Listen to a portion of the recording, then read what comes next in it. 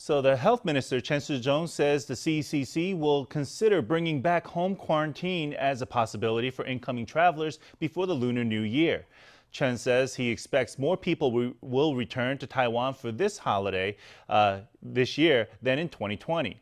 He says the CECC will also assess the possibility of expanding Taiwan's quarantine hotel network or even making compulsory quarantine shorter. But for now, if you're living abroad and you're planning to come to Taiwan for Spring Festival, act fast, because quarantine hotels are almost booked up. If you want to be out of quarantine by Lunar New Year's Eve, that's January 31st, the latest you can start your quarantine is January 16th. But in many hotels' websites, barely any free rooms remain from January 15th to January 22nd.